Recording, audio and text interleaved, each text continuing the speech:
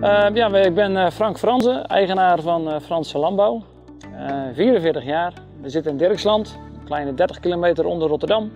We hebben een akkerbouwbedrijf hier met lekkere grond, goede bewerkbare grond.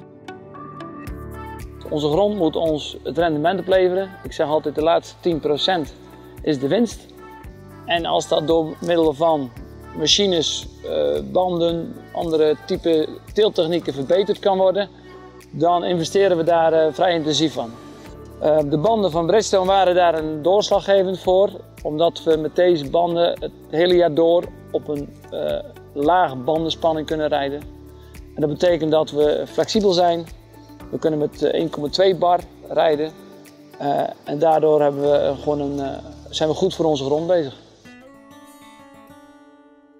Jeg hedder Jørgen Christensen og ejer Jørgens Maskinstation, som vi har startet op i 2006.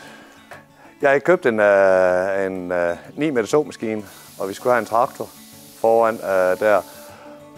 Og der valgte vi at sætte Bridgestone VF-dæk på, på grund af at vi skulle tage mange hester ud på jord og trække til trækkraft. Og det blev en succes i foråret, og så har vi en steiger, der kører med en 6 meter fokus, og vi kører i 30 cm dybde. Og der er den type dæk der, kører vi med ca.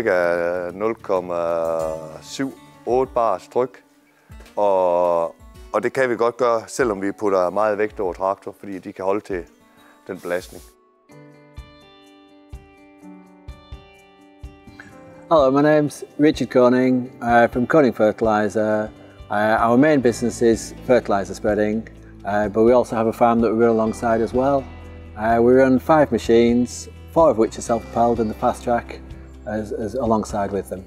So covering roughly about 100,000 acres. We aim to get about 3,000 hours out of the lifespan of a tyre that's on the job we're doing, because our main side is the road work, which is very high wearing.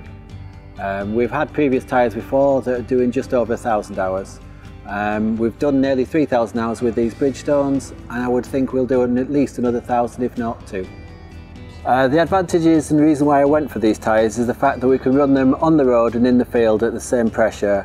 We're generally running at 1.6 bar, which we weren't capable of doing with other tyres of the similar, which give us more traction, which we require in the wet conditions.